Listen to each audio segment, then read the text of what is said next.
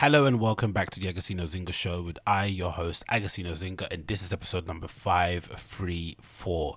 That's 534 of the AgostinhoZinga show, coming at you live and direct from an undisclosed location somewhere in the depths of East London. If it's your first time checking the show via YouTube, you know what to do. Smash like and subscribe, leave a comment down below. That'd be greatly appreciated. If you're listening via the podcasting apps, Apple, the Spotify's and all that malarkey, leave me a 5-star review. I've just seen recently Spotify has introduced a rating system on their podcast, so if you can leave me a review on there, I'd be greatly appreciated. So leave a review at Spotify where you see this podcast, where you listen to this podcast. Leave a review, let people know that you're enjoying the show, so when they get on the show page, it can be like, oh wow, this guy does some good shit, and they can back it, because you know how people are in it, group thinking, all that malarkey. And of course, support via Patreon is also more than welcome at patreon.com/Agostino for more content on there, bonus episodes, extra bits of content, X-rated stuff, whatever it may be. Join the Patreon at patreon.com/Agostino. It's only £1, it's only $1. If you didn't buy anyone a gift, especially your mum, especially your family members, then the least you can do is gift yourself a subscription via the AgostinhoZinga show Patreon, which you can find a link in the description of this show. Wherever you're listening to it, you'll find a support this channel on Patreon link. Click that description and get involved in it. Get bloody involved. But yeah, apart from that, hope this podcast is meeting you well. Hope you are good wherever this may be finding you. I'm doing fairly okay. It's now the new year. Things are going swimmingly on my side of things. Just getting started.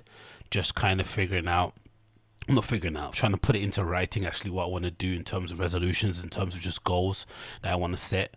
I've never really been the biggest resolution guy, but I think they're incredibly important in terms of giving you a kind of an overview of where you want to go, a direction, or kind of providing with the overarching theme with how you want to kind of progress with the next couple of months.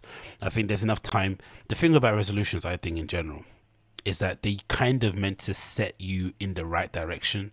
They're not necessarily meant to be the way you should live your life 100%, but they should be a guiding principle. They should kind of give you some way to kind of figure out how you want to live your life in it. That's kind of how I treat it. I don't treat him as like, oh yeah, this is the only way I'm going to do things.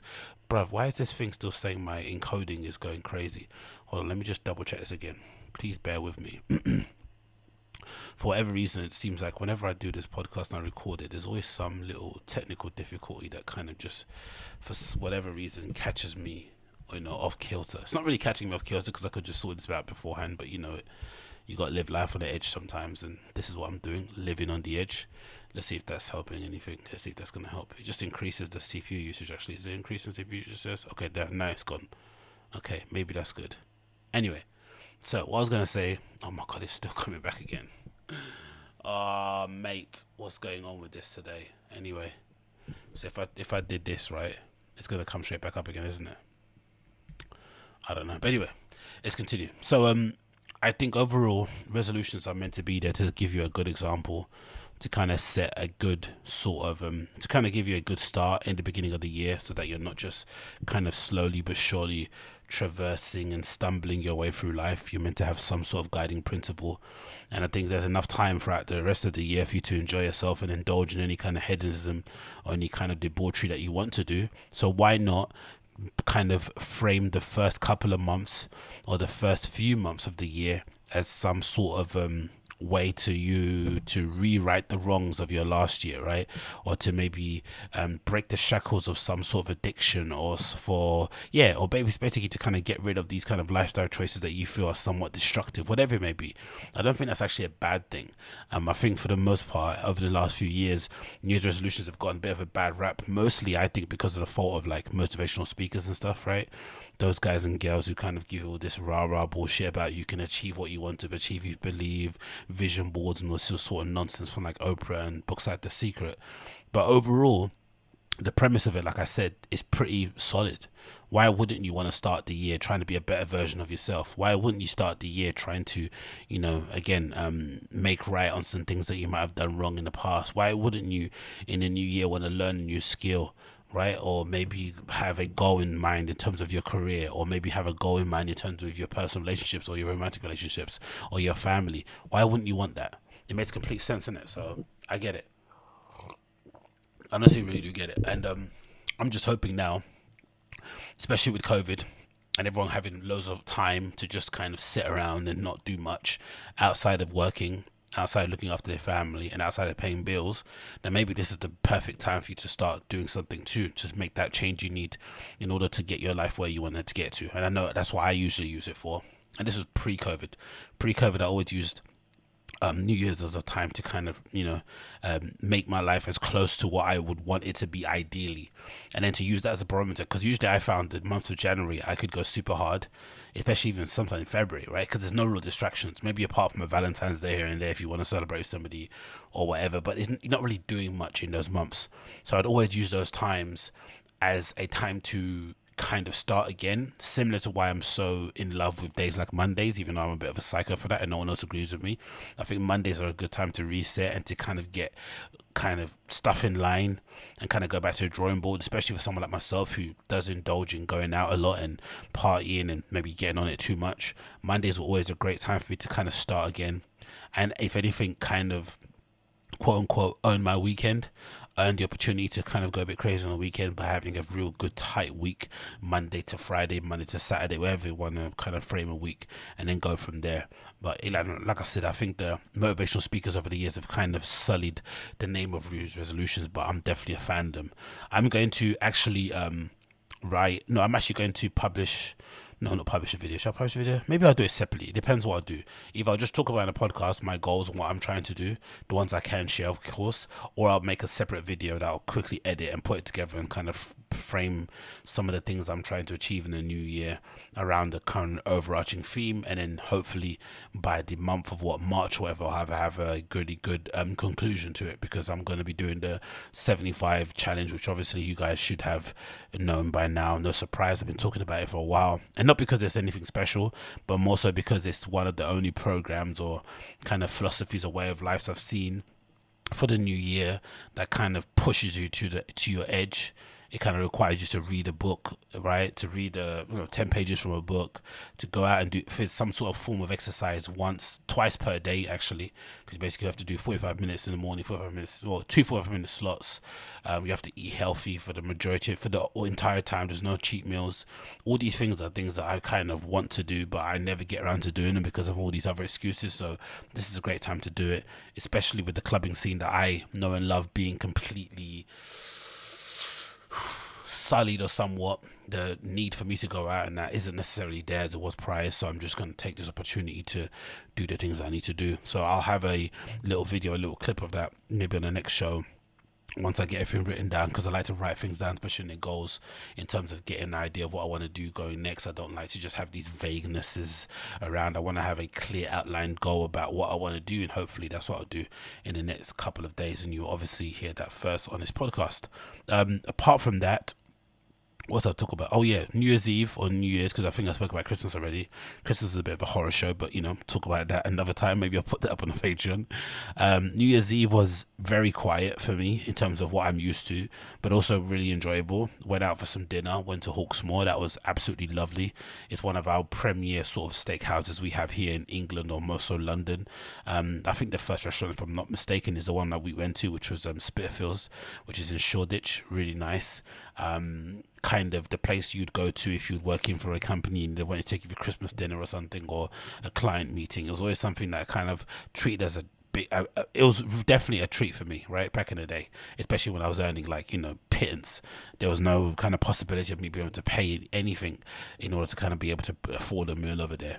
But obviously this year, with the success of this podcast and the success of this channel, and the fact that I've taken it more seriously over the last couple of months, and obviously me working again and all this sort of stuff, has actually allowed me to have a little bit more, I would say, disposable income in order to kind of indulge in those things. So that was one of those things I was very much looking forward to, in order to kind of splurge a bit of cash, go a bit crazy, eat as much as I want, drink as much as I want, and not really have any regrets. And I really don't. The only thing I have a regret about is it's kind of puffed up my face, as you can see via the camera. I've indulged a little bit too much. I've kind of got on the old Brendan Schaub diet when it comes to the eating sort of stuff. But now it's the new year, I'm going to be a bit more strict going forward. But that was really fun, I'm not going to lie. Had a fillet steak, actually, pretty sure it's fillet steak, medium well, lovely. I had the peppercorn sauce that they served there, which was brilliant. Obviously had the macaroni and cheese which they served there, which was great. They got a really good salad there also that was really nice, really fresh. Didn't do any desserts, did loads of wine, did loads of beer, didn't have a cocktail. Actually, I'm regretting not having one of those because their cocktail menu in there is pretty decent too. And you know, it was a pretty hefty bill, but still, I was happy that I was able to afford it. So again, thank you for everyone that's tuned into the show. Thank you everyone that's kind of offered any sort of motivation, offered any sort of inspiring quotes, or said, oh, that I've done this, I've done that, whatever. Definitely all those things have definitely helped to keep me going. And if anything, they've afforded me the luxury and the possibility many years after the fact to be able to go back to those kind of places and be able to splurge a bit. You know what I mean? Because I hadn't had that possibility before. That wasn't on my cards. So I mean, I couldn't splurge. I couldn't be crazy. I had to kind of pick and choose my battles when it came to eating out. Most of the time was spent, you know, having tuna mayo sandwiches at home and shit. You know the vibes, or egg and cheese sandwiches, whatever, or melted cheese sandwiches, right? Or chopped cheese, however they called it in the US. Why do they call it chopped cheese sandwiches when the cheese is not chopped? I wonder if you're American, you know that. Please let me know, because a chopped cheese sandwich is just what we call a cheese melt, really, right? You're just putting a bit of cheese in bread, and then you just putting it in a George Foreman, or you know, on whatever tabletop you got, right? But you're on the hot surface, whatever that thing is, what they use in bodegas in America. But you're not exactly chopping the cheese. I never understand why it's called a chopped cheese. Maybe because they do chop the cheese. I don't know. I don't think they do, but let me know in the comments. But yeah, so I'm thankful about that. So yeah, the first things first for the new year. I want to start by saying how thankful I am. Thankful for everything that's happened in the last 8 months or so, because prior to that, I think I mentioned on the show a few times, I think some of you guys who've had a bit more of an eagle eye, some of you guys and girls will be able to notice if you see some of the videos of myself, especially on this podcast, especially videos more so, because I think my voice, I can hide things a lot more. But if you see what I actually looked like at the beginning of January to now, it's a huge difference. Of course, my face is still as puffy, right? Because I haven't been as strict as I wanted to be. But in terms of my hair, my skin, my facial hair, like I just look completely different. I was really going through it the beginning of the year when obviously I was unemployed, you know, struggling to find positions to go and, you know, work in and stuff, coming to the real end and the last end pennies and pounds of my savings that I, you know, thankfully had something saved up that could allow me to not have to kind of borrow money from friends and family and shit. That was really important for me. I did try unsuccessfully to get some sort of credit card loans and whatnot, but they didn't accept me, which I'm kind of thankful that didn't happen, right? So I could just, yeah, because if I did actually get accepted some of those credit card loans and stuff, I don't know what I would have done. I really don't know. I probably would have been in a far worse situation that I'm in now at the moment. So I'm thankful that didn't happen. And then, yeah, I just kind of trusted and believed that hopefully over the time I would be able to kind of get over this hump. And slowly but surely it's kind of worked. Do you know what I mean? It really has kind of worked out. It doesn't always work out like this, but it did kind of work out for me, where, you know, I was able to get a job. I was able to kind of build this podcast and this channel up a little bit more over the last few months. Again, it's not crazy. I'm not Joe Rogan out here, but still, it allowed me to have some level of income coming in, a second stream, which kind of, if anything, replaced some of the stream I was getting from DJing, which was helping out a lot, which I didn't really notice at the time when I was employed, because again I had 2 streams of income. I took it for granted, really, when I was DJing quite often. But then when the DJing dried up because of the lockdown, and maybe because people thought I was shit, I don't know, who knows what the answer is. But when that kind of stuff ended, I kind of had to figure out where my next kind of, where that other stream was coming from, because that was really important for me, because it allowed me to do stuff like this. It allowed me to buy mics and cameras and book space and hours in kind of those studios where I can go and play. It allowed me to do these things that I can't do just solely on my employment stuff, you know what I mean? Because I've got other situations, other circumstances I've got to kind of look after. So having that extra bit of income allowed me to kind of use that money to kind of, you know, get a bit crazy and do certain things about that. Like hopefully there'll be a GoPro coming soon as well that I'm going to be ordering. I know I've talked about that a while, but that's coming. So all those things were only happened or only possible because I had this other stream of income coming in. So I'm really thankful for that. I'm not going to lie. Like that wasn't an easy situation to be in. Wasn't something that I would consider, or it wasn't a situation that I would kind of give to my worst enemy. Do you know what I mean? That's how bad it was back then. So I'm really thankful that things have gotten somewhat better, somewhat better over the last few months. And I'm just thankful that that is something that I can kind of look back upon and say, oh, I was able to kind of overcome it, because at the time, it's dark, man. You know what I mean? Having to sit down and send out a million applications to places and not receive even sometimes acknowledgement. Because it's one thing when you don't get the job, right? I think that's all well and good.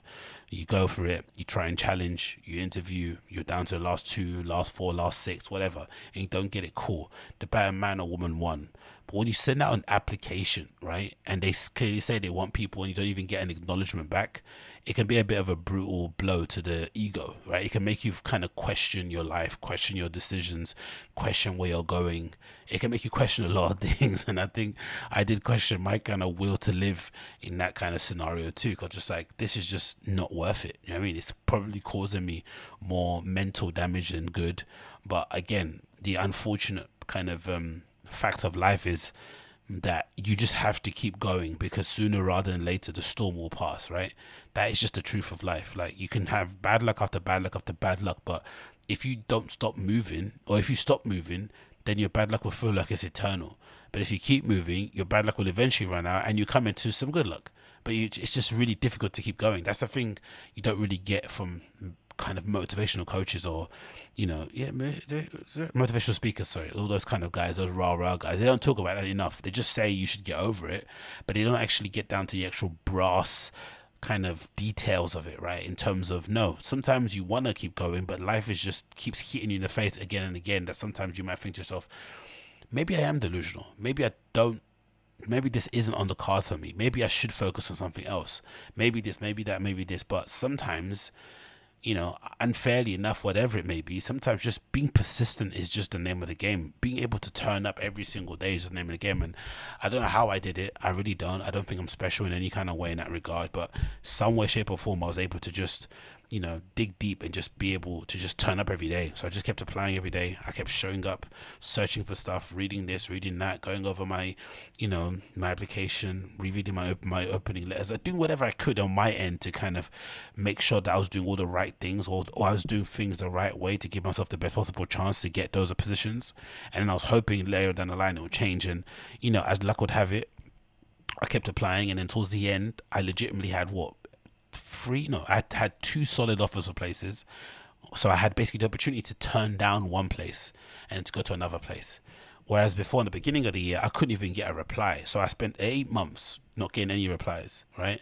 8 months not getting any headway. And then towards the end of the year, around I feel like September-ish, around that time, suddenly I start getting interviews, and suddenly I get 2 solid offers I have to choose from. So I could sit down and say, okay, let me decide what I want to do.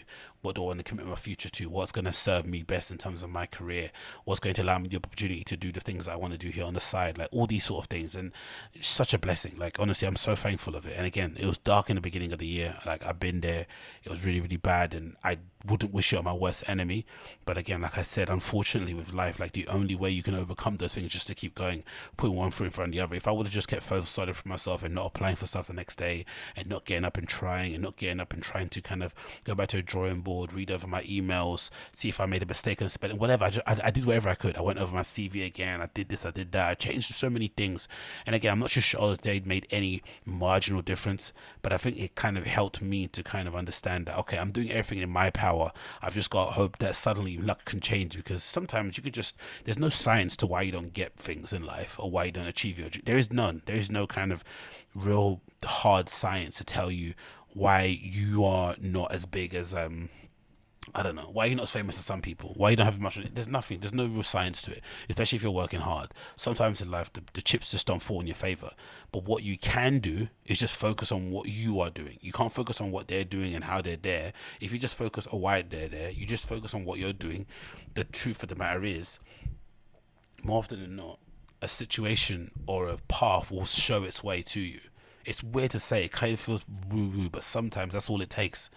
But in life, things are harder than that. So again, motivational speakers I'll talk about. Things are harder than that. You've got children, you're studying, you're looking after a family member. You don't have time to be entrepreneurial and think of dreams. You just want to, you need money now, which is why some of these guys that talk about everyone can be a millionaire sort of thing is bullshit, because not everyone wants to be a millionaire. Some people just want to have a bit of extra coin to be able to go to Ibiza a couple of times per year, or to take their grand to the bingo or whatnot. Do you know what I mean? People have really modest goals. They're not really that super crazy.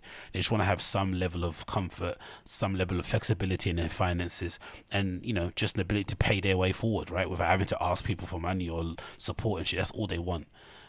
But again, these people are just these motivational speakers guys are not really speaking to you and I. They're mostly speaking to people that actually want to be like them, I guess, in some regard. But anyway, that aside, like I said, I'm just thankful for just being here. Like, legitimately, I'm not even stressing too much. I think on the way back, when I was walking back home and digesting my meal and just looking out onto East London, I was just thinking to myself, wow, man, I'm just thankful that I have the ability to be able to put myself in a position where I can go and have a meal out somewhere, have somebody cook this for me, have somebody come and serve it on my table, give me a drink, ask me if I'm feeling okay. Again, I don't care where it was. It could have been a fancy restaurant like the Hawksmoor. It could have been a dive bar somewhere in the middle of whatever. I would have just been thankful that I had the ability to afford it. That was the ability, right? To be able to do so is just such a privilege, and I just can't be thankful enough about it, especially, again, considering how badly my year started. So that's something I definitely want to just be thankful for outright, and then just say I'm just like over the moon that actually happened. And I'm just hoping and praying for more better days like that going forward for the rest of you guys. If you're in a bad situation, that it gets better sooner rather than later. But again, like I said, just keep going, man. Keep one foot in front of the other. Don't give up, and hopefully things will change for you too. Hopefully things will change for you too. Okay, welcome back. If you notice any technical difficulties there, please forgive. For whatever reason, my tech stuff went a bit south, but I think I managed to fix stuff together. So if you're watching, you won't be noticing a difference, but if you're listening, you may notice a slight kind of, uptick in my voice and how I'm going about things. But hey, here we are. Let's just keep powering through. So after obviously talking about some of my being thankful for of the last year, and obviously for the hopes I have for the beginning of this year, I thought, why don't we just bring things right back down to some level of normality by talking about what's been going on with COVID, and especially here in the UK, with some words from Boris Johnson. This is courtesy of the BBC News. It says the following: England must stick with Plan B to protect NHS, says the Prime Minister. It says England will continue with its Plan B COVID measures amid growing pressures on the NHS, said Boris Johnson. The Prime Minister said it would be folly to think the pandemic was over and pressure on hospitals would be considerable over the coming weeks. However, he added the country was in a much better position than this time last year thanks to vaccinations, which I think we could all kind of agree to some extent. Although he doesn't mention anything about lockdowns, doesn't necessarily mention anything about restrictions, right? Those really haven't made any measurable difference, I think. Of course, that whole line about they don't want to overwhelm the health services, who knows what's right or wrong there. But I think for most of us, I think there's no denying that vaccinations have definitely helped. Obviously, the virus has mutated in some way, especially with this Omicron variant we have at the moment. It seems to be more contagious but less lethal, which is definitely helpful. And I just think medical advances, alternative stuff and whatever it may be, have definitely added to the overall effort, or the overall kind of lack of numbers or deadly numbers that we did see prior. I think all those things have definitely helped. And of course, experience over time, those are all kind of contributed, but I don't think someone can really say that lockdowns and whatever they may be have had a really big effect. Or if anything, I think most people can agree that lockdowns, in terms of the positives, in terms of the pros and cons, we can definitely say there's more cons to lockdowns than there are pros, especially when it comes to the collective mental health of a nation, especially in this kind of individualistic sort of way of life that we live in Western Europe. I just don't think we're made out for those kind of things. We're not made out to look out for the greater good of every man. We're sort of made out to look for the greater good for ourselves and people around us, but we don't really care about everyone else outside of our little bubble. So to ask people within those nations, within those countries, to suddenly put aside their own personal ambitions in order for us to protect the collective good, they're not going to have any idea what you're talking about, and it's going to affect them negatively, because part of their identity is locked into being part of a particular group, is locked into presenting themselves a particular way. And when you strip that away from them, it's going to be the damage is kind of unfathomable. I can't even imagine, for the people that go out for, after work drinks on a Thursday night, and then you can't do that anymore, and your identity of like being the guy or girl that gets everyone around, or being the guy or girl that is just, oh, what's happened there? Okay, get rid of that. Or being a guy and girl that's just like, the talk of the town, the life of the office, whatever it may be. Just imagine if that suddenly goes away, you're not that person anymore. How are you going to feel? It's not going to feel nice, is it?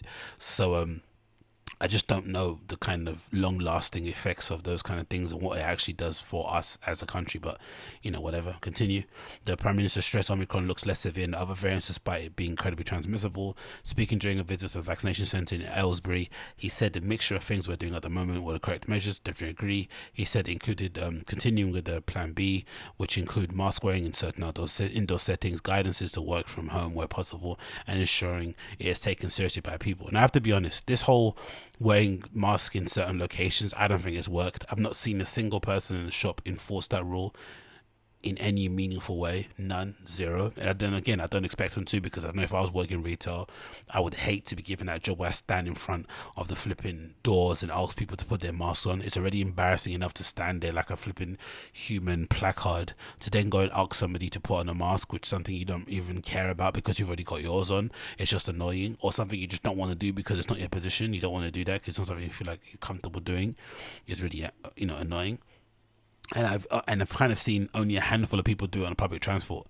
It's honestly a trip. It's honestly a real mindfuck. Whenever you go abroad, especially when you go to places in Europe where, maybe the numbers of COVID are far worse than they are here, or maybe they're a little bit more draconian in their measures, or they're a little bit more forthright in how they put things forward. It's always a trip when you come back to the UK, because people just don't care here. We're running fast and loose. We might be the America. Yeah. No, the UK might be the Florida of Europe, if that makes sense. We just don't care. We really don't. Like, COVID does not exist here. It's just a concept, right? It's just an idea. It's just a kind of it's a theory. It's not really a real thing, because you go to stores, like I said, you go to stores, public transport, people don't necessarily wear masks. No one really cares, and for better or worse, it's kind of worked out all right for us, because certain sectors of our industries haven't shut down. We've been able to live a somewhat normal life, which has been great over the last couple of months. But bloody hell. He continued to say, he said these measures were due to expire on 20th of January, although that they will be expected to be reviewed on Wednesday. Probably going to extend it more. BBC political correspondent Chris Mason said that he expects the status quo to rumble on until the end of the month, when the picture should be clearer as to what the Christmas and New UX mixing had. On Monday, 157,000 new coronavirus cases were reported across England and Scotland. A further 42 deaths within 28 days of positive coronavirus tests were reported in England. Mr. Johnson added that people should be sensible and take rapid tests before going to see people they do not usually meet, as well as getting their first, second, and booster jabs. We've got to make sure to look after the NHS in any way best we can. I appreciate the pressure that hospitals are under, but the annoying thing about protecting the NHS is that we don't have these COVID, lateral flow tests. They're not free, or the free ones are not available, right? They're either sold out, or there's some conspiracy that's rumbling on. I see in certain parts of social media where people are saying that they're doing that on purpose to push you to get lateral flow, to get PCR tests and whatnot, because those are the things that are actually going to make those guys money, blah blah blah, because they pay for them. Who knows? But you can't get the free ones anymore, and I think the free ones you could get in packs of like 7 or something.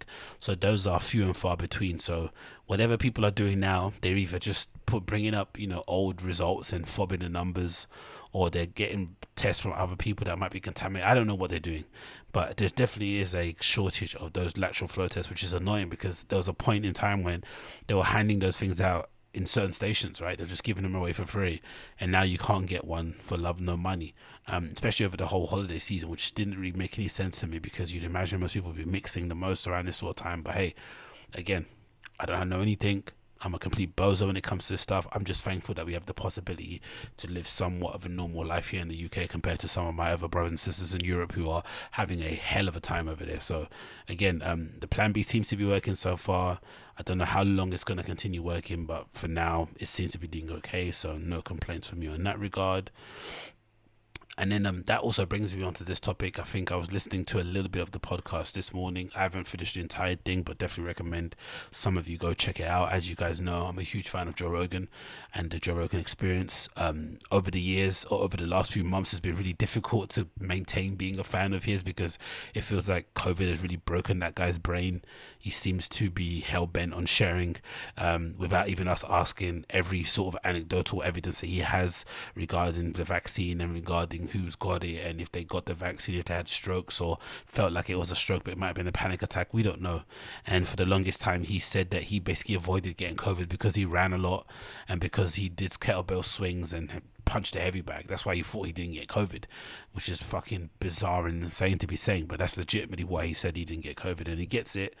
And of course, instead of getting the vaccination, which he's obviously scared about, he's now doing all these alternative medicines, all these alternative approaches, such as ivermectin and, you know, taking cold baths and all that, and, you know, whatever else he's doing. He's doing many, many things. I think Tim Dillon referred to his doctor as a witch doctor, right? That comes around and provides all these alternative things that people can do. And again, if you're in the States and you can afford to do so, fair enough.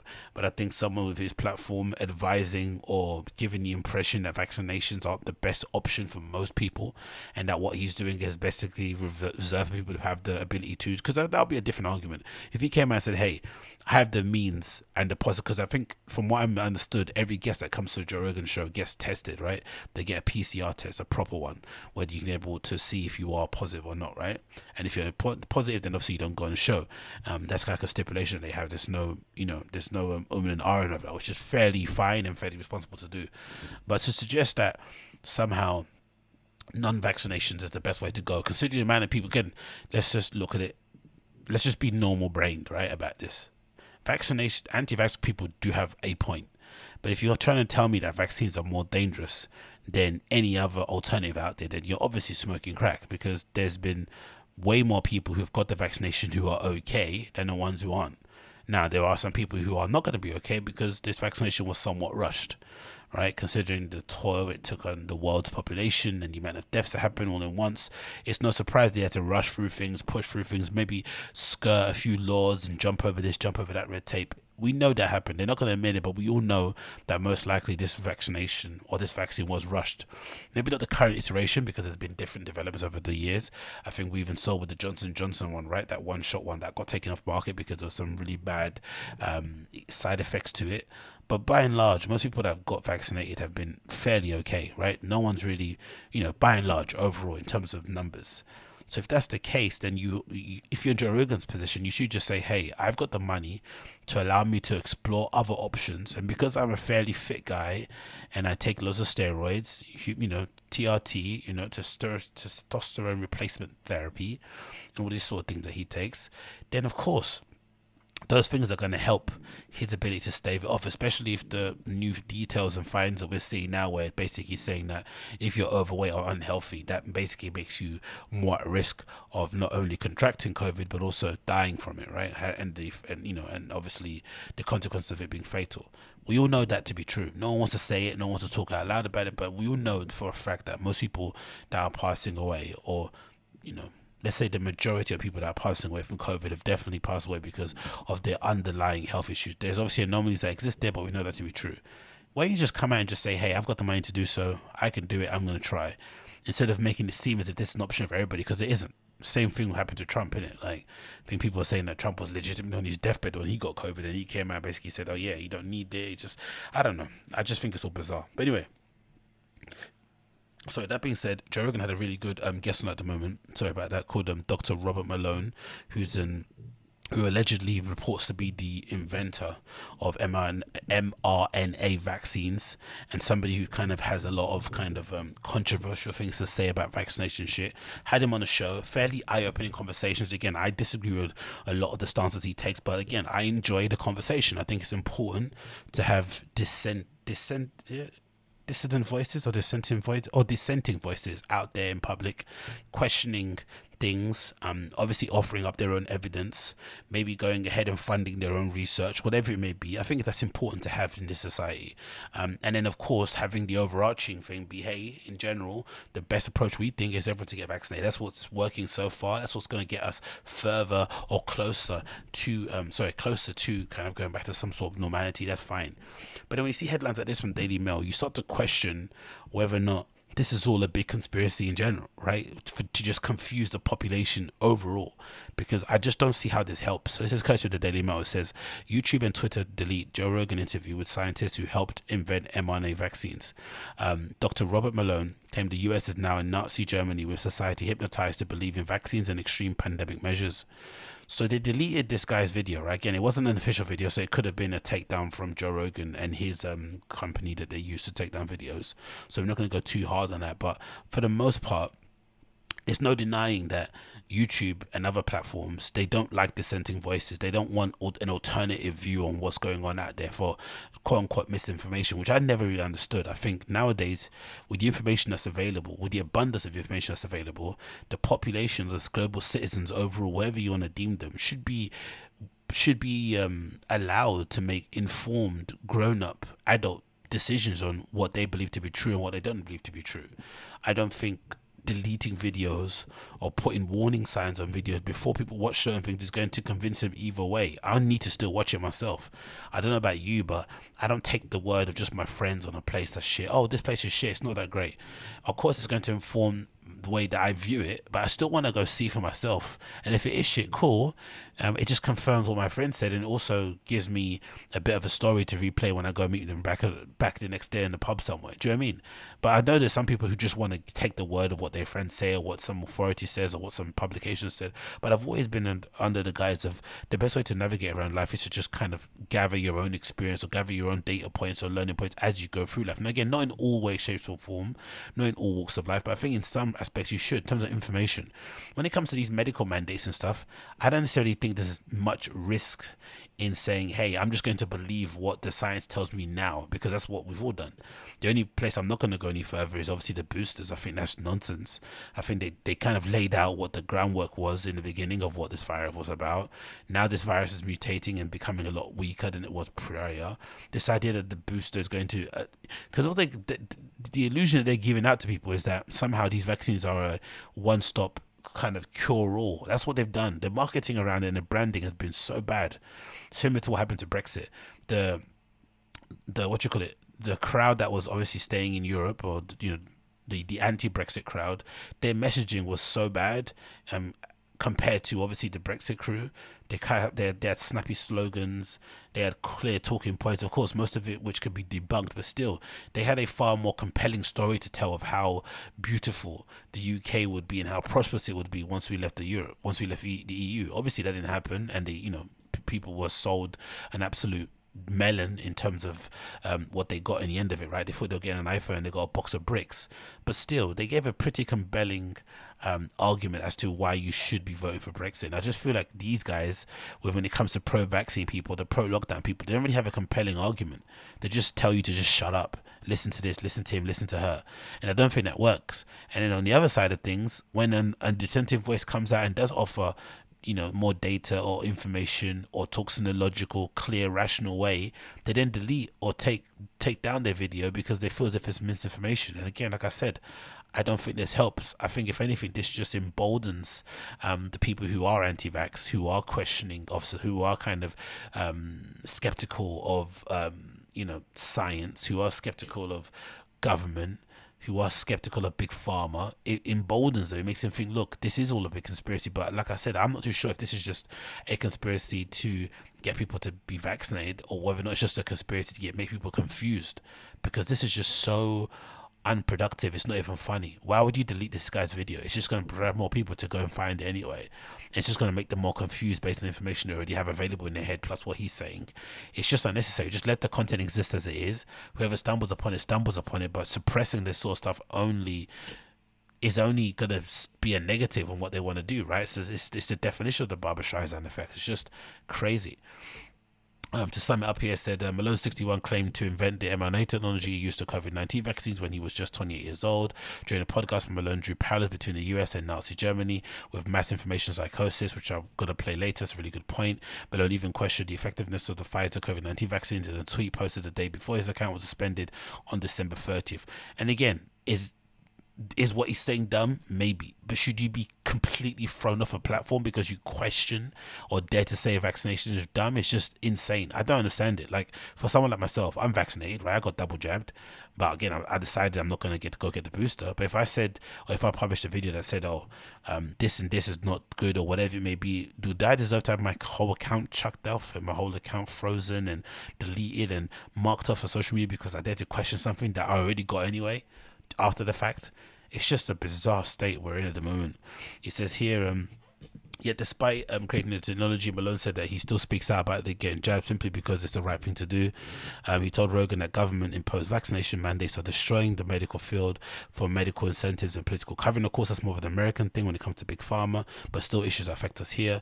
The episode was posted on an account not affiliated with Rogan and was later removed. The audio-only version of the episode is still on Spotify now. Despite Malone's claims on the podcast, 62% of the American population is vaccinated and another 73% have at least one dose. So people have gone some way to go get it. But again, like I said, I just don't think it's helpful to have these accounts and these videos and these interviews suppressed in any way meaningful way, because it doesn't do anything. It doesn't do what they think it's going to do in terms of making people know that that's not misinformation. If anything, it makes people more sure that you're lying to them and that you're not actually being honest as to what's going on out there. And I think a good point to sort of kind of carry on with this is this little clip courtesy of an account called again, it's weird that all these kind of descending voice accounts are all right-wing, innit? There's not so far I've not seen any sort of like liberal account that questions Mark's mandates, that questions lockdowns or whatnot. It's just all right-wing people, and it's just weird. I don't understand why that is the case. Why are only people on the right or conservatives being the ones who want to question these things? Why don't everyone want to question it?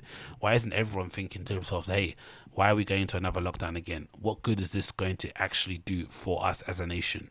Are we actually going to bring the numbers down? Are people going to be better off because of it? Like really questioning it. It doesn't happen. People just kind of go along with it as per usual and just hope for the better. It's just so sad to see. It really is. Okay, yeah, it's not having psychosis.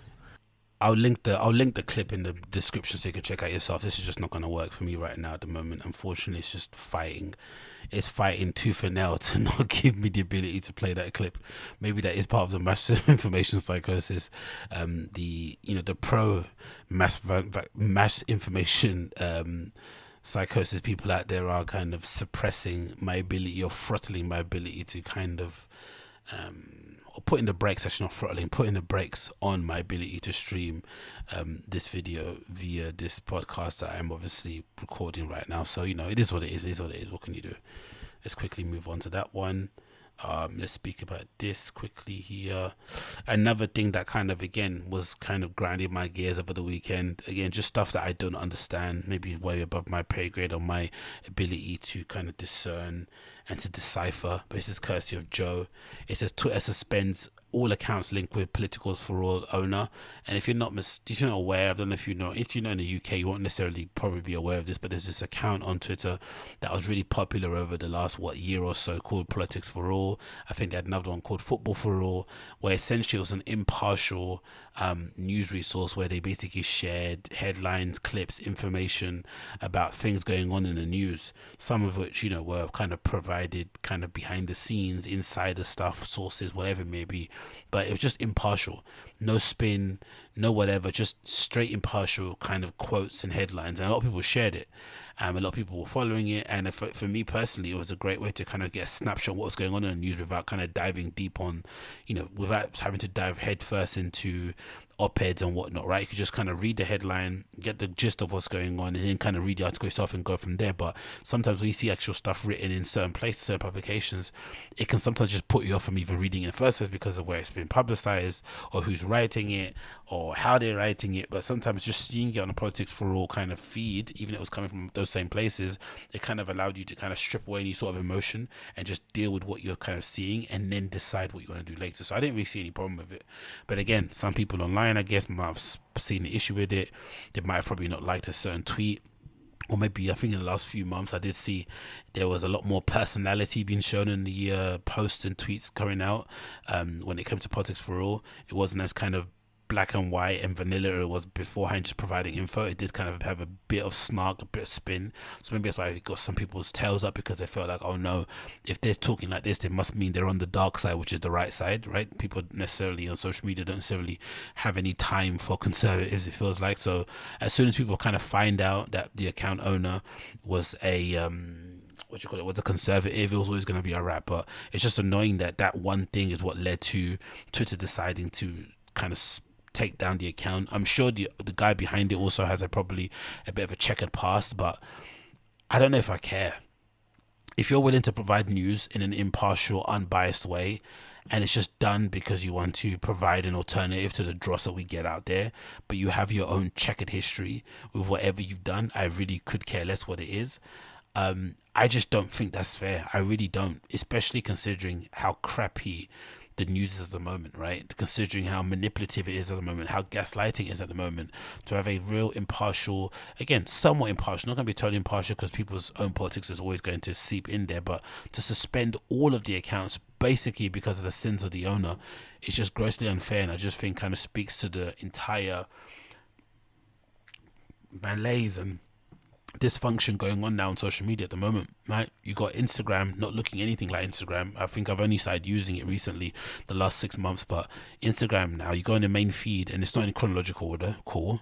Let's say they think that's a better way to go about things, right? I don't necessarily agree. I want to have the option to see my feed populated algorithmically, and also the ability for me to follow my actual friends chronologically. I want to see what they're actually getting up to in real time, not see a post for them 6 months ago. Do you know what I mean? I want to see it in real time. But they don't do either of those things. So the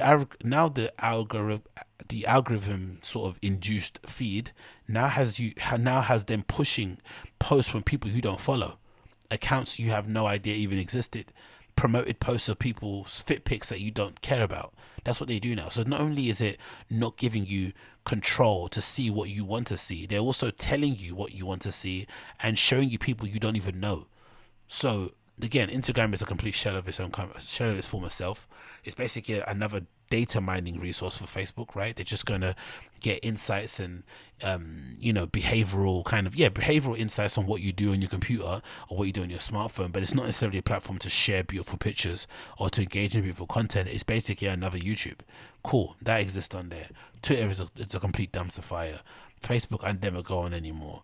So the platforms themselves are quite toxic and quite bad, but there's some good accounts that pop up from time to time that try and be of service to humanity, and then they get taken out as well. It's just like, God almighty, man, when will this end?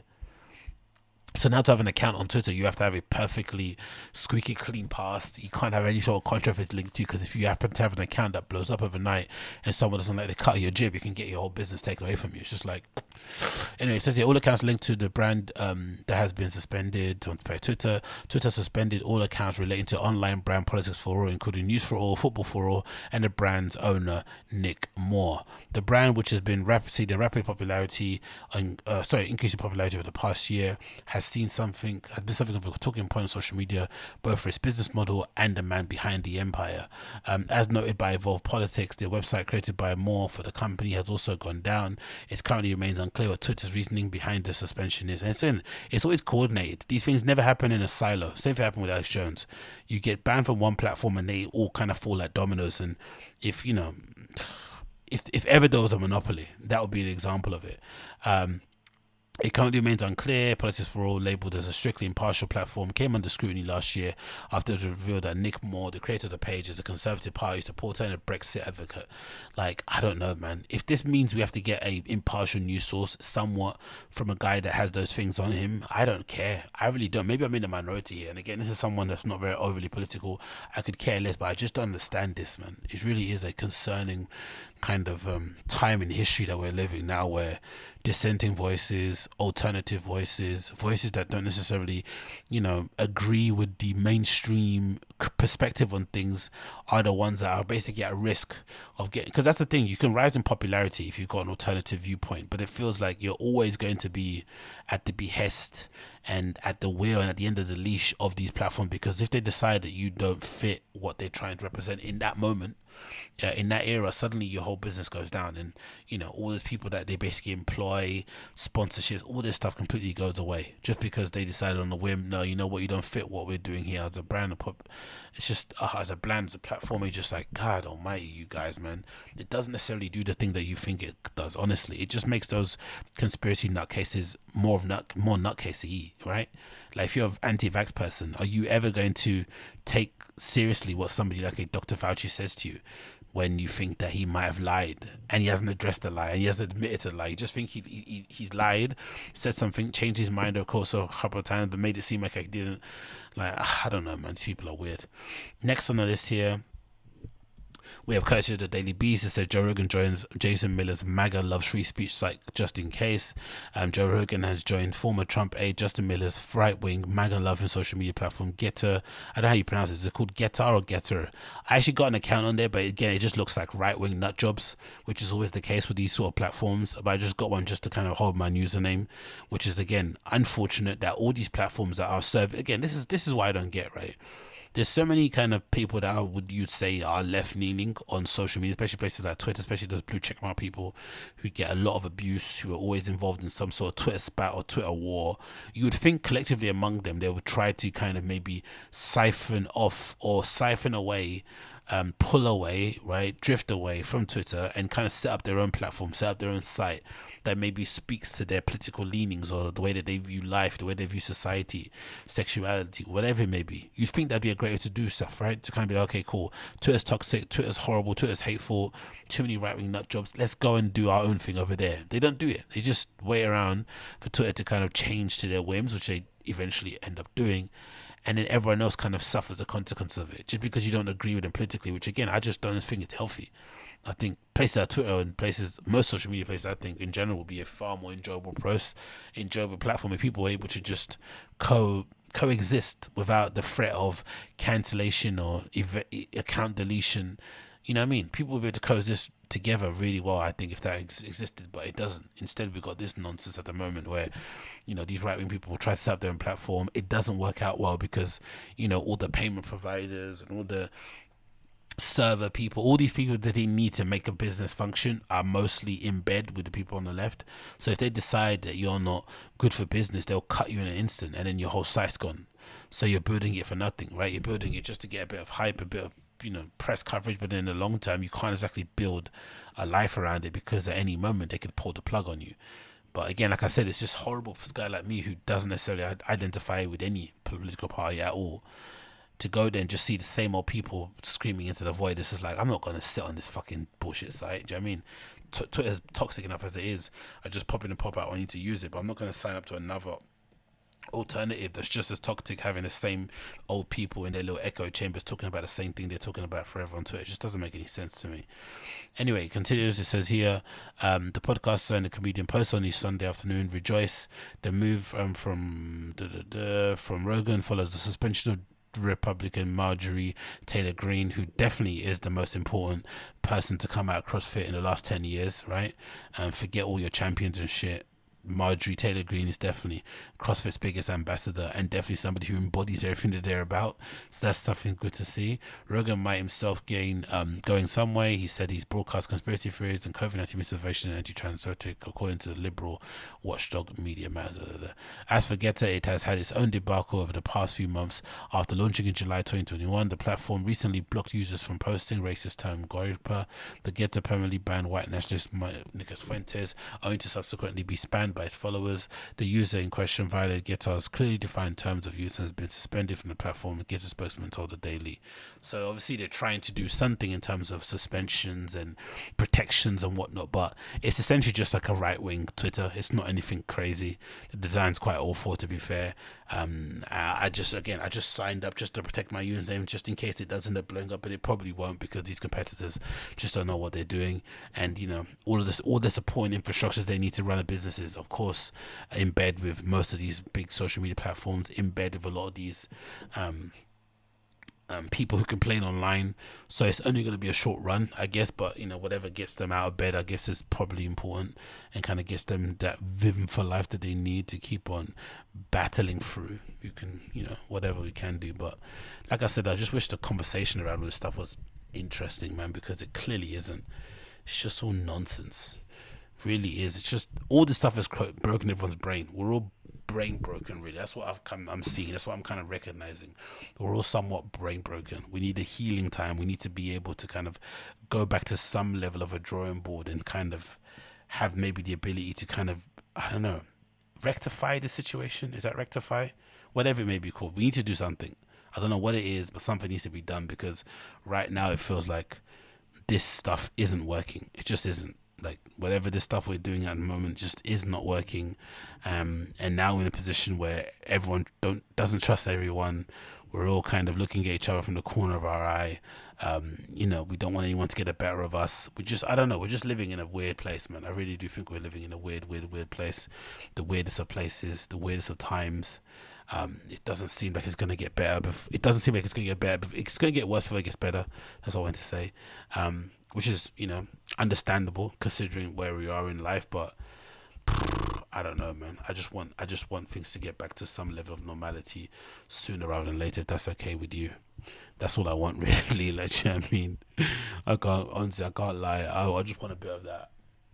But unfortunately, the powers that be want to kind of consistently or continually put their foot on our necks, and we seem to love the rough play. And yeah, I guess it just is what it is, and it really is. I think someone mentioned once, I was talking to somebody the other day, actually, they were like, oh, this is actually, yeah, I think someone mentioned something which was quite macabre but also pretty honest. Something like about, oh, they feel somewhat glad, somewhat happy to see some people who are from Western Europe, who may be indigenous Europeans, who basically being put in a position where they're suddenly now struggling for the first time in their lives, like legitimately struggling.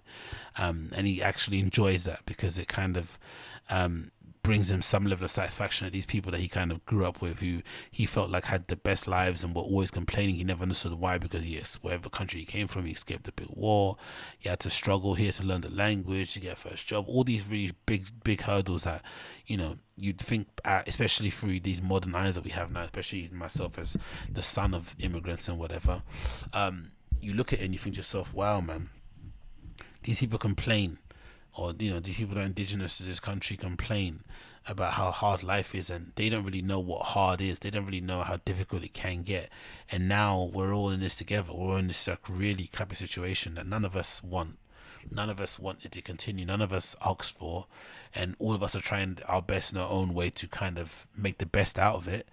And it just keeps getting worse and worse. And again, it's not our fault. We've literally, you know, to use a DSP dark side field phrase, we've done nothing wrong. We did everything correct, right? Some of us, not all of us, some of us have. We've tried our best. We've stayed away from people. We've worn our masks when we had to wear our masks. All these things that you're meant to do as a human to allow the rest of humanity to somewhat be okay. We've done it for the most part, and it still hasn't worked, right? They're still inventing all these other new things to get people to do this, to do that. But so far, considering all the information we had, considering the, you know, those massive amounts of deaths in Italy that happened really quickly, in parts of Spain and whatever else, remember when it was spreading across Europe, even with all that information in place and all these other anecdotal stories, still people are doubtful. And I don't know, man. I just don't know. I really don't. It's just a sad situation to be in overall, and you're just hoping, hopefully, over the next few years, things get somewhat better, man. That's all you can really kind of hope for. You really can. For whatever reason, this thing keeps saying encoder in flipping thingy. Let me see if I can maybe put it to super fast, and that might work. Maybe it might work. Let's see. Bear with me 1 second and see if this works. Please work. Because at the moment, it looks like this is going to be either really choppy or it's going to sound really good. I don't know, one or the other. But I'm hoping it just sounds good, because if it's choppy and it doesn't sound good, then you know I'm in trouble. You know what I mean? But as long as it's choppy and it sounds okay, I'll be fine. I don't really mind. But I would like to have two. I'd like to have both things. Maybe I just have to just fix up and figure out how to fix this fucking other MacBook Pro I got here in the back of me. Oh, sorry, I got near the back. It's the old one. I think it's 2013 or something. It's the one with a CD-ROM or CD drive in it. So I just need to change it to like a solid state drive. Need to update the RAM, update the battery, and buy a new charger. So essentially, start from scratch again. It should be okay. Fingers crossed. But you know, these things never really sometimes go as you intend them to go. But hey, hope we can only dream. Now, this is courtesy of the Metro. Yeah, this is kind of some sad news for those of you who did use Blackberries back in the day. I'm sure most of my audience did. It says here, BlackBerry phones will stop working for good this week. It says before everyone carried an iPhone or Samsung Galaxy phone, many gadget fans opted for BlackBerry. The internet-enabled keyboard toting smartphones are the hottest business accessory, and were favored by the likes of Barack Obama and Kim Kardashian. But sadly, BlackBerry's fortune diminished as the iPhone gained popularity and the Canadian company switched to making security-focused software. For a time, the BlackBerry name was licensed to a Chinese manufacturer named TCL, but that came to an end in 2020. Now it appears the former BlackBerry devices will cease to function properly as companies stopping all software updates for them, which again is a sad state of affairs, because I think I mentioned recently on social media or something how I miss full QWERTY keypads or keyboards on phones, especially with my fucking massive hands and fat fingers. I need to have a phone where I can clearly delineate between where the keys are, and without even blinking, without even looking. I think I remember doing that a lot on the BlackBerry. You'd kind of answer your friends' DMs, not even looking, just typing out really quickly and passing them through. Unfortunately, now it looks like those days are long gone, because now BlackBerry are basically making iPhone copy phones, light phones, and not just doubling down and focusing on what they do best, which is always being a shame and a missed opportunity, I feel, in my eyes, for them to actually compete. Again, they were probably never going to win, but to compete at least a little bit and offer an alternative would have been great to see. So it says it continues. Services for the phone will be brought to an end on tomorrow, January 4th. After which, BlackBerry says the devices will no longer reliably function. This includes being able to put on phone calls, send text, receive data, or contact emergency numbers. Now, this also gives an indication what these mobile phone companies do once you need an upgrade, right? During around the upgrade time, or before that, even when they can maybe fleece more money out of you, they always kind of invent or send through these artificial or kind of withhold certain updates that will then cause you to lose functionality on certain things of your phone, which would then have you wanting to run your head through a brick wall, but then realizing, oh, I need to actually buy a new one. It's kind of a clever tactic that they do. It continues here, said last year BlackBerry said it would be starting to take its legacy software offline, including support for its own operating system like the BlackBerry 10 software at the end of 2020. It said the termination of these services in offerings and infrastructure will also impact functionality of the applications, such as the enhanced SIM-based licensing, identity-based licensing, BlackBerry hosted email addresses and BlackBerry Link, BlackBerry Desktop Manager, and BlackBerry 10 devices remotely. There is no impact to the new BlackBerry project, which is AI-based, endorsed on security solutions. So yeah, there they are. Midfielders continues to do this whole social media conversation. Anyway, cool. Miss the BlackBerry, I really do. I miss having a full QWERTY keyboard like this. I miss having the ability to and the only thing that was annoying about BlackBerries was this little roll bar kind of mouse thing. It would always get stuck, or it'd always get hair caught on it, so you'd have to either remember there was a technique where you could take the whole ball off and clean it and blow around it and whatnot, which I'm sure probably did more damage than good, but still as an option. But again, the QWERTY keyboard, the ease of use of using stuff like BlackBerry DM, was it called that? Something that's called that, right? That was so fun. It really, really was fun. It was ridiculously fun. And again, probably the best time in mobile smartphone design history, I think. And if they would have, again, it's hard to say because I'm sure the money was not the greatest, but if they would have maybe just focused in on doing what they did best, which is of course designing and putting out these full QWERTY keyboard type phones, I think they would have done far better than what they did when they tried to kind of just copy what iPhone were doing with their own kind of BlackBerry iPhone-esque kind of smartphone-ish type phones. But again, what do I know? Let's move on there. Let's talk about this quickly. Move on there. Let's not always talk about that. Yes, talk about this. Oh God, spare me a second. Sorry about that. I'm yawning. It's late here. I don't want to feel like Wings of Redemption actually always yawning about stuff like this, but pardon me, it is extremely late as I'm recording this again. Like I said, I've had many computer technical difficulties and glitches that have kind of put me in a situation where I've had to start this over a few times, but hey, let's just continue. Bear with me 1 second. Oh, now this fucking thing is giving me the flipping rainbow cursor of death, honestly.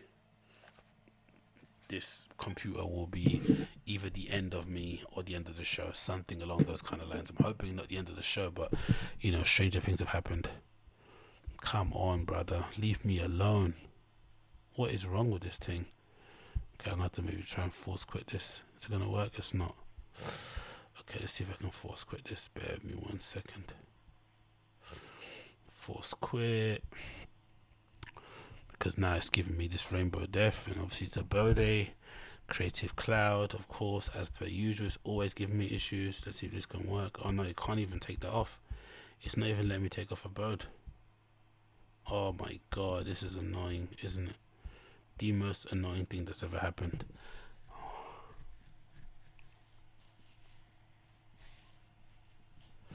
Oh god. Alright, cool. Let's just pause it there 1 second and hopefully it will come back.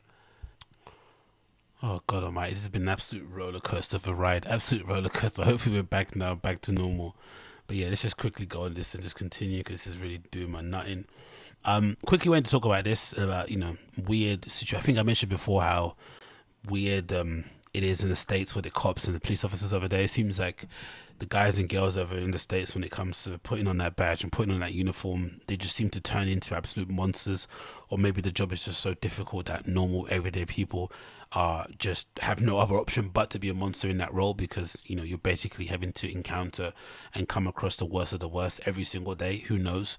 But this is an interesting story and kind of reflection on what's happened prior, and also kind of maybe solidifies some people's idea that they have regarding there being this kind of obviously blue wall of silence, and with them actually police officers in general maybe throwing under the bus people who come from minority communities, maybe women, maybe people with alternative or unconventional sex lives, or whatever it may be called, right? There's something going on there when it comes to states, when it comes to police officers, where for some reason, if you're a woman or if you're someone from a minority group, you seem to kind of get judged way more harshly than somebody who isn't.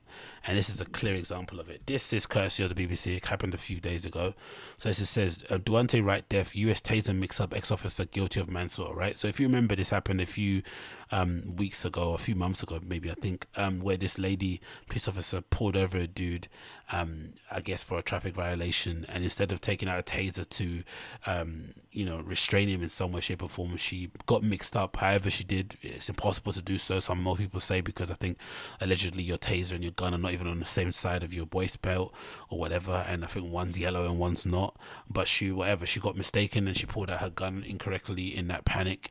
And, you know, again, who would, you know, there is an argument to be said, if you're an officer and you're panicking from a traffic violation, then maybe you shouldn't be pissed off in the first place, right? But she panicked, she mixed up her weapons, and she accidentally pulled out a real gun and shot the assailant 2 times, I think. And of course he died right there on the spot. Unfortunate set of circumstances. Thoughts and feelings got to his family. But then she ends up getting found guilty of manslaughter, right?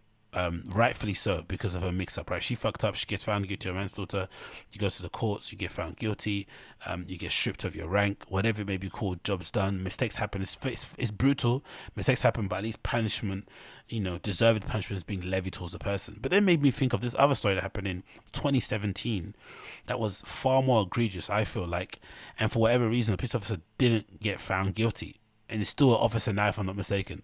This is a case of the story of a victim called Daniel Shaver, police officer not guilty of murder. And if you remember this issue, this was this horrifying video where he gets called in to a report of a guy with a gun or something. I think it's a hotel and apartment building. The guy comes out again. The video is horrifying. He's screaming, right, pleading with the pistol not to shoot him, obviously panicking, obviously having some sort of panic attack, or just being stressed out about the situation. Who knows what's going on there, right? Mental health issues, I don't know. But he clearly is somebody that's on the verge of being unhinged. And the police officer, of course, wants to kind of reduce the threat and wants to make sure that he protects himself and maybe his fellow officers are with him there at the time too. But it seems like they go straight into hero mode instead of just kind of getting him to calm down and calm the whole situation down, because they have the fucking semi-automatic weapons. You think they'd be in a position to do so. They don't. They panic, he panics, and then I guess as he goes to kind of pull up his trousers, I think they say, because obviously his trousers are loose or whatnot, whatever it may be, he's kind of trying to pull them up. They think he's going to reach for a gun, and they fire straight at him. 5 shots, I think, center of mass from an automatic, semi-automatic weapon. You're gonna die straight away. And for whatever reason, the officer that obviously ended up killing him, this guy who looks like a fucking action man, right, who clearly looks like he wanted to maybe go in and do some sort of madness, he gets found completely not guilty of all charges, right? Absolutely heinous. And again, no weapons are found.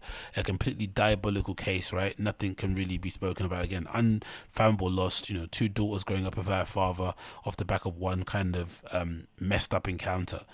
And then you look at this lady who, again, like I said, say what you want to say about the lady, But I think, if I'm not mistaken, she pleaded not guilty. She pleaded guilty. She offered really no pushback from what I remember to, in terms of her case, and kind of accepted responsibility. Got stripped and basically, demoted and fired, whatnot, whatever it may be. Got found guilty of manslaughter, and now he's basically facing many, many years in prison. And you can only imagine how difficult that's going to be of an experience behind bars, being a police officer. And it feels like she's kind of bore the brunt of everyone else's bad deeds or missteps from back in the day. I even think of that other guy who's a protester during the George Floyd protest. One older dude was, I don't know, protesting or handing some officer a bottle of water. I forgot what he was doing, but he basically was no threat. Frail dude, pretty tall but frail. He looks like 70 odd years old, I'd say, maybe around that range. And for whatever reason, the police officer decides to either push him or give him that kind of Sparta kick to the chest. The guy stumbles back because he's old and has no balance, and completely doesn't have any restraint or have any kind of way to brace himself, and his head completely bounces off the concrete. He lays there basically still, looks like he's unconscious or whatnot, and we hear that he's in hospital for a couple of days. His brain was bleeding. Like, I think he made a full recovery. He didn't give any interview, if I'm not mistaken, but he clearly was hurt in a meaningful way, right? Like something that ridiculous is going to give you a bit of a headache the next day. The guy, officer, I'm not even sure if they even investigated it, but no charges were brought against officer. Kind of got away with it scot-free, and you're just like, I just don't understand. I really, really don't. The lack of consequences for their actions just doesn't add up. And I think this is what leads to the distrust that people have with police in general, which, again, I said it before, the lack of consequences when it comes to misinformation, COVID. On the other side of things, the same thing, where I think that feeds into people being anti-vax, because they don't seem to think that there's a common theme that's sort of tying some of these kind of takedowns and these deletions of accounts together. It all just seems a bit random. No one's really getting punished on the other side of things, right? If someone tells you, like, I don't know, the early advice was that don't wear a mask, right? Because it's going to reduce the ability of the people working within the medical department to be able to get hold of them themselves. And then they also then tried to lie to get us to agree to do not wear a mask, even though it didn't make any logical sense, by then telling us they're not that effective. But then 6 months later, when the virus is obviously spreading super fast, and it's being, maybe because of people's lack of care and because they're not necessarily taking the precautions needed to kind of, stem the sort of the spread of it, you then tell people wearing a mask is the most important thing. So of course, that bit of misinformation is going to make people skeptical as to who they should believe and what they should believe. And I just feel like when it comes to police officers in the States, they'd be much better served if they just, again, it's really impossible to do so, but if there was like a process they could do that was somewhat unbiased, that could hold everyone accountable, even if the kind of findings don't necessarily serve the public good or don't necessarily agree with the public consciousness. Like that dude, like that black guy that was that got shot in a car during the George Floyd riots and then got paralyzed, right? The truth of the matter is that dude, if I'm not mistaken, he was told many times to not go back into the car. He didn't listen. He did go back in the car, and if I'm not mistaken, he reached for a knife or reached for something in the glove box, and he only has himself to blame for getting shot. Again, unfortunate circumstances, but the findings of that case were quite clear, right? The police officers did everything in their power to make sure the guy didn't go back into the car. Obviously, they weren't trained well enough to restrain him, one dude, which is questionable, but it is what it is. They couldn't restrain him. He didn't listen to the instructions, continued to keep doing what they didn't tell him to do, and of course he had to pay the ultimate price by nearly losing his life, but now losing his ability to walk. Unfortunate again, but what can we do? But that's what happens when you have like a proper external investigation where you treat everyone the same, regardless of their rank, regardless of what badge they're wearing, because they're a citizen or not, regardless. That way, that's the only way you can kind of regain or build back trust with the public. Again, who knows if they want to build back trust? They might not want to build back trust. They might be like, hey, this is how we run things. You're the populace, you're the citizens, whatever, you're the everyday folk. You have to listen to what we say and go from there. But I just don't understand it. I really don't. I think it's ridiculously unfair that one person has to kind of be the whipping girl, the whipping boy, whipping woman, whatever, for everybody else. Even though what she did was heinous and she obviously deserves to spend many years in prison, it just feels like when I think of somebody that's, I don't know, when I think of a bad person, somebody that might have some kind of ulterior motives to be a police officer. I definitely think this guy, and if you watch the entire video again, not just his looks, just to watch the video, it just feels like someone like this probably shouldn't have any business being a police officer, and probably should be serving as much, if not more, jail time than somebody like this who was clearly just not right to be a police officer anyway. In a sense, it's the same situation basically, right? If you're mentally unwell enough or don't have the ability to kind of calm your nerves, so you don't mistaken your taser for you don't mistaken your gun for a taser, you shouldn't be a cop in the first place. But if that's the case and you both made mistakes, then you should both be found guilty, because again, in this case, no weapons were found, right? No weapons were found. It says here, for the 2017 case, right, regarding the victim Daniel Shaver, it says initial police report said the movement was very similar to the motion someone drawing a pistol, but he also said that Mr. Shaver's shorts had fallen around his legs, leaving his underwear exposed. His movement was also consistent with attempting to pull his shorts up as they were falling off. No other proposal for his movement appeared to be viable. So he clearly was trying to pull up his pants, pull up his shorts, and for whatever reason, they mistaken that as a movement for him to pull out a pistol, pull out a weapon, pull out some sort of firearm, and they shot into him 5 times. And of course the guy passed away, and it's just shocking. It really is really shocking state of affairs. That's why every single day I thank my lucky stars I'm in the UK. As much as we have our own issues, and I think when it comes to racism and stuff, the US definitely has a bigger issue than what we have, but I think overall, you know, the one issue that we have here when it comes to racism is that our racism is somewhat subverted. We kind of hide it, right, with different, you know, things, but it feels like in the US it's a lot more open and out there in some way, shape or form, not always, but that's obviously the great thing in that regard. So you know who your enemies are, you know who to kind of avoid, you know where you're going to meet some level of resistance, whereas here everyone tries to pretend we're all kind of kumbaya when we're clearly not. But then the other thing I'm also thankful for here, in compared to the United States, one thing I'm thankful for is the fact that our police officers here don't have weapons, because our police officers aren't smarter than the United States cops. They're probably maybe same level of dumb, if not dumber. So the fact that these guys don't have weapons like firearms is, I thank it every day. I really do, because I can only imagine the amount of deadly shootings that would happen in the UK, you know, based on some of these weird interactions you see people having with the police officers over here and how they react to it. So again, man, blessings go out to everybody that's affected with those kind of things, but it just is a really unfortunate state of affairs all around, and I can't deny that it really is. I think that might be where I end it. It's a bit of a mad one because my computer kept breaking down and up and down and up, but hopefully I can fix it very soon. But this is the AgostinhoZinga episode number 534. Thanks again for tuning in. It's been a pleasure to have your company. If it's the first time checking out the show via YouTube, make sure you smash like it, subscribe, and comment down below. If you listen via the podcast app, please leave me a 5, 4, 3, 2, 1 star review. If you listen via the Spotify app too, please leave me a review on there. Also, I'd greatly appreciate that. And I'll see you guys again on the other side. And until then, take care, be safe, and peace.